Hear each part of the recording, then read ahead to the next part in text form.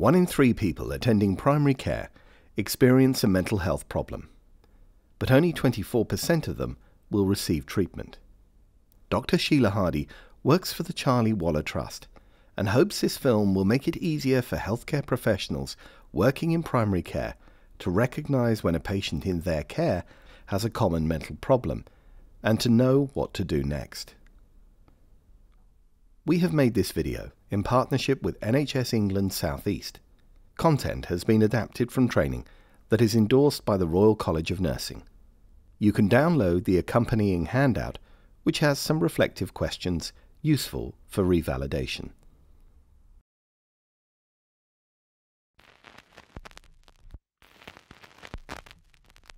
So when you first attended primary care, were you upfront about how you were feeling?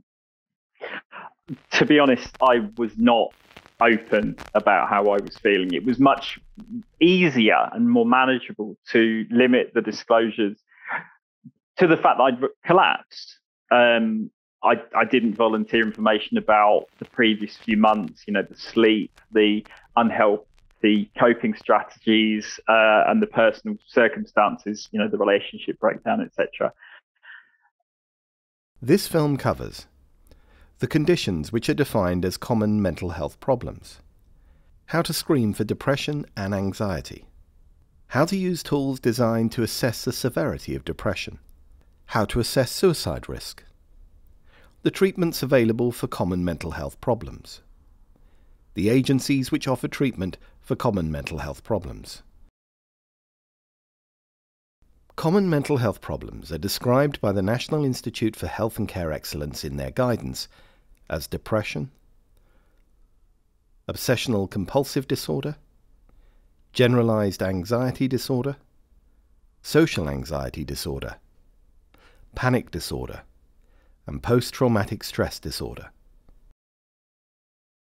The last psychiatric survey carried out in England found that nearly half of adults thought they had experienced a diagnosable mental health condition at some point in their life, but only a fifth of men and a third of women received the diagnosis by a healthcare professional.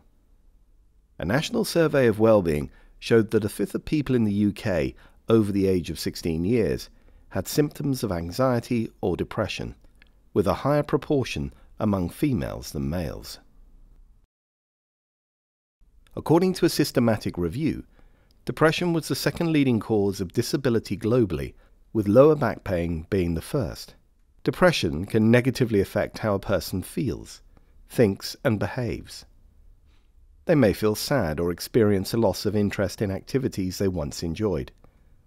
It can lead to a variety of emotional and physical problems, and reduce a person's ability to operate both at work and at home. The symptoms and experience of depression vary in every person.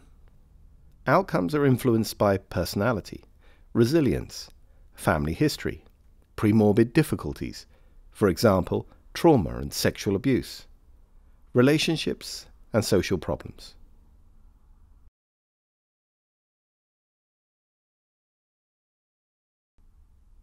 The National Institute for Health and Care Excellence, or NICE, guidelines for depression employ the Diagnostic and Statistical Manual, DSM, to define the condition.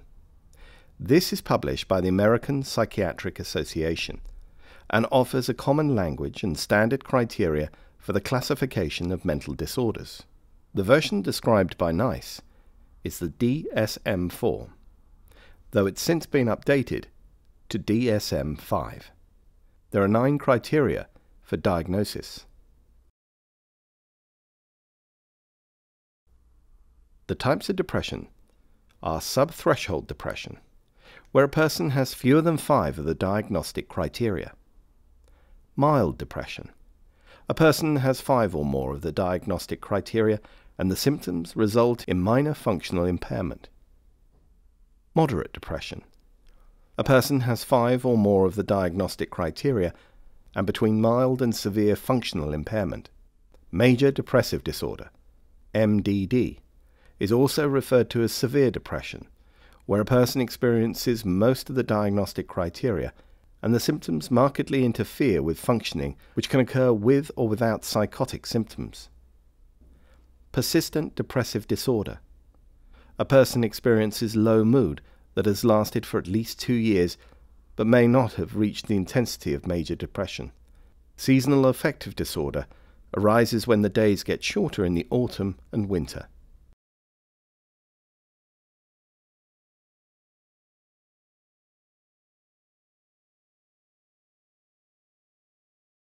There are types of depression which are exclusive to women, trans men, and non-binary people. Perinatal depression includes major and minor depressive episodes that occur during pregnancy or in the first 12 months after delivery, also known as postpartum depression. Premenstrual dysphoric disorder is a severe form of premenstrual syndrome.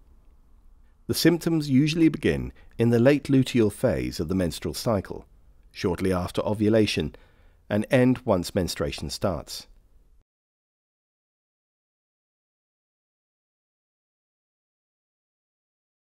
Fear is the normal emotion to feel in response to a danger or threat. When a person experiences fear, they trigger their fight or flight response. The body adapts psychologically and physically, enabling the person to either run away or to fight to their maximum ability. Anxiety occurs when the fight-flight response is triggered inappropriately, so a normal reaction to an abnormal stimulus. This stimulus is often the thought of a threat or something going wrong in the future, but it could be due to the circumstances they are in at the time. It can lead to avoidance of the situation that creates anxiety. The physical consequences of the fight-flight response, tachycardia, rapid breathing, muscle tension, nausea, trembling, are sometimes viewed by the person as being caused by a physical illness. Most anxiety disorders go unrecognized, and those that are diagnosed are treated in primary care.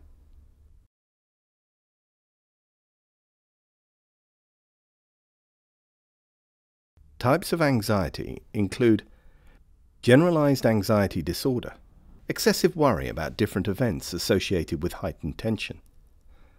Social anxiety disorder, persistent fear of or anxiety about one or more social situations that is out of proportion to the actual threat from them. Panic disorder, reoccurring unforeseen panic attacks followed by at least 1 month of persistent worrying about having another panic attack. Obsessive compulsive disorder, OCD, the presence of obsessions and/or compulsions. Post-traumatic stress disorder can develop after a stressful event or situation of exceptional threatening or catastrophic nature that is likely to cause pervasive distress in almost anyone.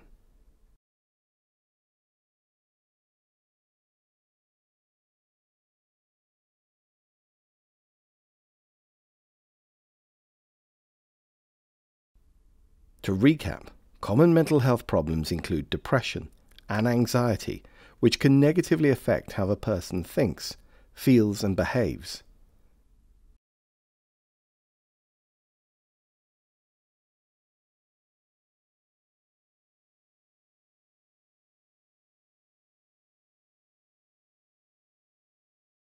Most people with a mental illness in England are treated in primary care. Yet mental illness is unrecognised in 2/3 of those attending. National Guidance for Common Mental Health Problems advocates that healthcare professionals working in primary care have a responsibility to identify common mental health problems, assess the severity, provide relevant information, and consider any special needs. They should also offer the correct treatment options for those with mild to moderate problems and make an appropriate referral for those who have a moderate to severe common mental health problem. The National Confidential Inquiry assert there should be a mechanism in place to ensure that people who present with major physical health issues are addressed and monitored for depression and risk of suicide. This is because this cohort are 2 to 3 times more likely to have depression than those with good physical health. Often, people do not recognize they have a mental health problem, and they may present with a physical health problem such as increased tiredness, bowel problems, difficulties with sleep, headaches, or change in appetite. Report an increase in smoking, alcohol, or drug consumption. Attend to discuss a problem with their long-term condition without realizing the cause is psychological. For example, a person with diabetes may attend because their blood glucose readings are elevated, which may be because they've stopped eating healthily and exercising because they are feeling low. To ascertain whether someone has depression or anxiety, there are screening questions available. 2 for depression, 2 for anxiety, and a help question. The person simply answers yes or no. An answer of no to the first 4 questions indicates that the person is unlikely to have depression or anxiety. The help question improves the specificity of diagnosis. This means if a person answers yes to one of the screening questions and then declines help, this is usually because they do not have an underlying depression or anxiety. They should be given the option of coming back to see a healthcare professional should they change their mind. An answer of yes to any of the questions should trigger a more detailed assessment, using the Patient Health Questionnaire, PHQ-9, and Generalized Anxiety Disorder Assessment, GAD-7. If a person attends and reports they are feeling down, depressed or anxious, they can be assessed with the PHQ-9 and GAD-7, i.e., there is no need to use the screening questions.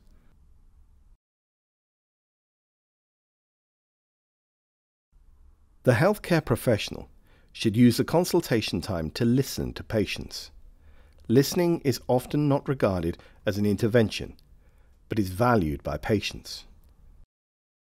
The listening should be done actively, using eye contact, nodding and open gestures. What is being said should be paraphrased to ensure mutual understanding. An empathetic comment should be offered to encourage hope. For example, "I understand how you're feeling. There are things we can do to help you." Or, "I know everything may feel impossible at this present moment, but I've seen people in a similar situation to yourself, and they have got better." Investigations are not indicated routinely when a person presents with depression, but may be necessary to exclude other causes of symptoms. In someone with predominant fatigue, these blood tests are helpful. Full blood count to exclude anemia. Thyroid function test to exclude hypothyroidism. Vitamin D to exclude deficiency. There are some drugs which may cause depressed mood. Though this is uncommon, these include centrally acting antihypertensives, for example, methyldopa, lipid-soluble beta blockers, for example, propranolol, benzodiazepines or other central nervous system depressants, opioid analgesics. The Patient Health Questionnaire is a tool to measure the severity of depression which has been validated for use in primary care. It's usually referred to as the PHQ-9. It comprises 9 questions which are designed to assess the person's mood over the last 2 weeks. For each of the 9 test criteria, there are 4 possible answers which are scored. Not at all equals 0 points. Several days equals 1 point.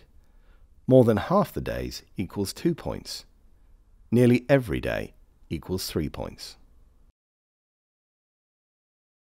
The PHQ-9 scores are added up and the depression severity is graded based on this. 0 to 4, none. 5 to 9, mild. 10 to 14, moderate. 15 to 19, moderately severe. 20 to 27, severe. Anxiety is measured using the Generalized Anxiety Disorder Assessment, which is validated for primary care and referred to as the GAD-7. Each question on the GAD-7 is scored between 0 and 3 in the same way as the PHQ-9. The GAD-7 scores are added up and the anxiety severity is graded based on this. 1 to 9, mild anxiety. 10 to 14, moderate. 15 to 21 is severe. Both the PHQ-9 and the GAD-7 provide only probable diagnosis. Therefore, further clinical evaluation is required. They can be used at regular intervals to monitor progress. Studying the PHQ-9 and the GAD-7 questions for those patients who score 2 or 3 per question guides the practitioner to choose the most appropriate therapy. For example, a high score on the PHQ-9 question 7, having trouble concentrating, could be treated with the use of worrying time and/or behavioral activation. There are more details about this in the accompanying handout. Mental health and well-being are influenced not only by a person's individual attributes, but also by the social circumstances in which they find themselves and the environment in which they live. It's important to consider biological, psychological, and social factors, such as the quality of their relationships, any support from their family, friends, colleagues, or others, their living conditions, employment issues, and alcohol or substance misuse. To recap, healthcare professionals working in primary care have a responsibility to identify common mental health problems, assess the severity, provide relevant information, and offer the correct treatment options. Please pause the film here for discussion and refer to the facilitator's notes for guidance.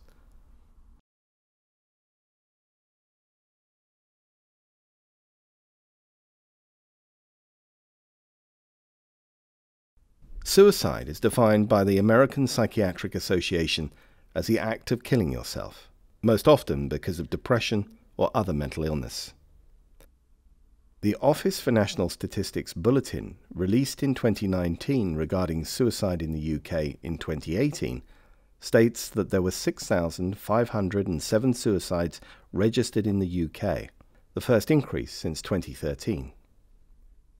3/4 of these deaths were among men. The highest age-specific suicide rate was for those aged 45 to 49 years, but those in the under 25s is increasing. The most common method of suicide in the UK was hanging. According to the World Health Organization 2019, these people are most at risk of suicide.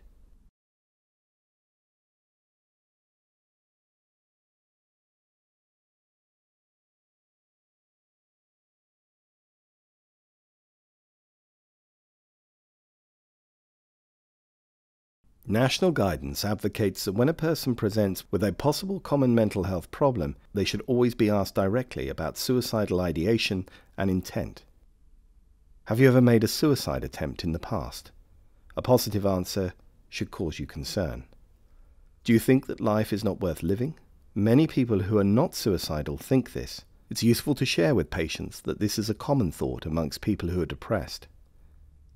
Do you think about harming or killing yourself? This is a common thought. A positive response should prompt the next questions. Have you got a plan to kill yourself?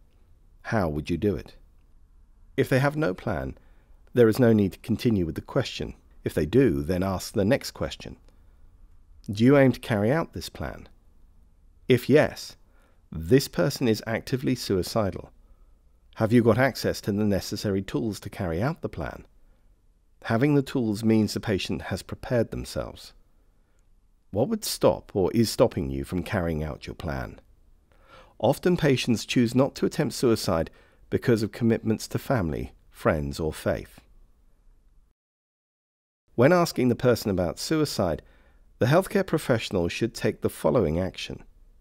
If there is no suicidal ideation, make a record that the assessment of suicide risk has been made and the person has no suicidal thoughts. If there is suicidal ideation but no plan, make a record that an assessment of suicide risk has been made and the person has suicidal thoughts but no current intent. Any advice and action should be recorded.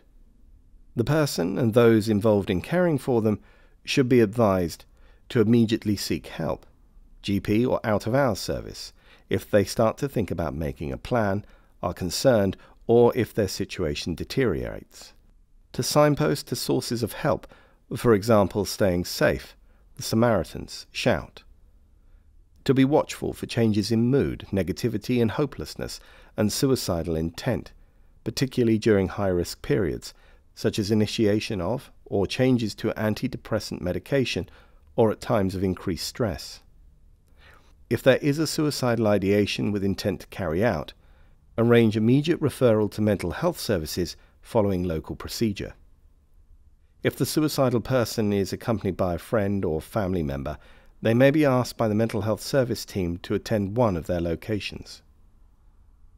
The team may come to the practice, but there could be a delay. The person should not be left unaccompanied.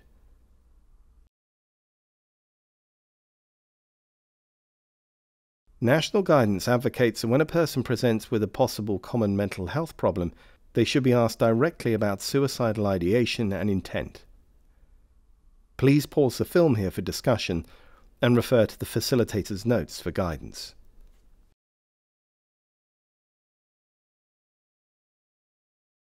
The treatment for people with common mental health problems that can be provided by healthcare professionals working in primary care are active monitoring, also known as watchful waiting.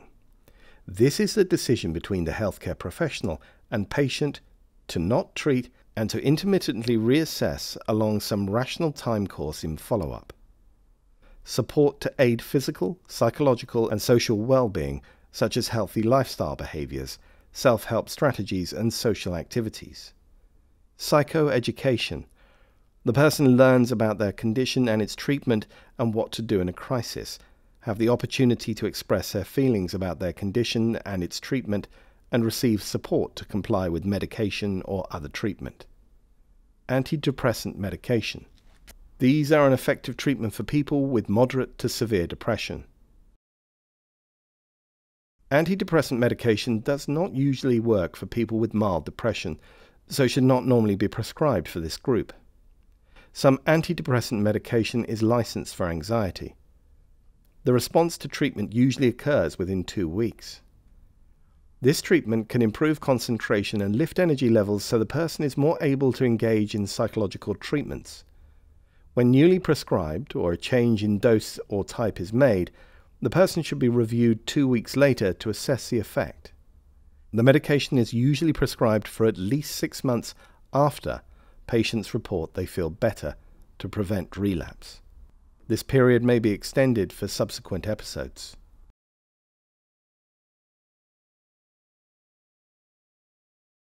Serotonin, along with noradrenaline and dopamine, is one of the main neurotransmitters in mood disorders. It is hypothesized that depression is associated with a lack of serotonin. Antidepressant drugs exert their effect by boosting serotonin levels in the brain. Selective serotonin inhibitors, SSRIs, do this by inhibiting the reuptake of serotonin into the neuron, effectively training the brain into producing more of the neurotransmitter. Healthcare professionals prescribe SSRI first. If there is no response, then a different SSRI should be used before trying another type of antidepressant. In the patients that fail to respond to SSRI, about half will improve with either a different SSRI or class of antidepressant. National guidance advocates that healthcare professionals in primary care should ensure the referral is appropriate by taking account of patient preference, referring for the least intrusive, most effective intervention first. And if harmful drinking or alcohol dependency is also present, these behaviors should be treated first, as it may lead to significant improvement in depressive or anxiety symptoms. There are many treatments delivered by other agencies.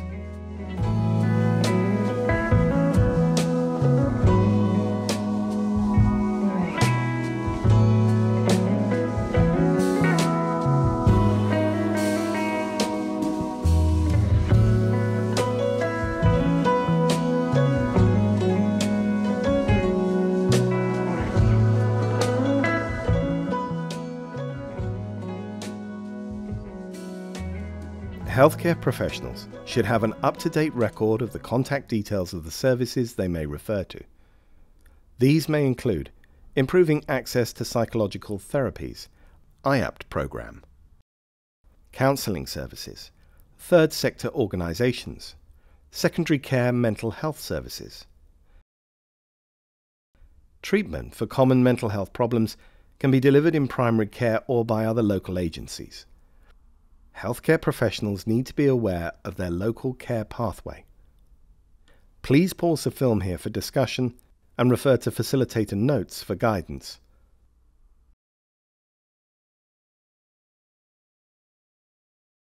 Healthcare professionals referring patients to mental health services need to advise them about this choice and signpost them to the nhs.uk website for more information.